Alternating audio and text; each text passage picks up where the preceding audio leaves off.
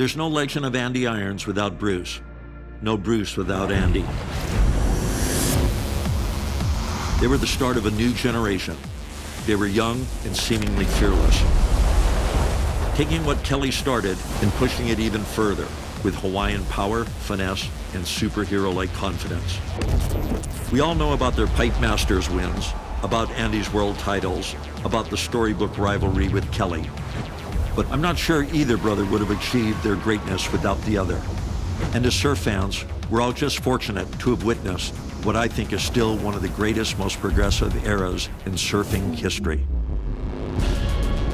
Bruce Irons pulls in maybe a little bit.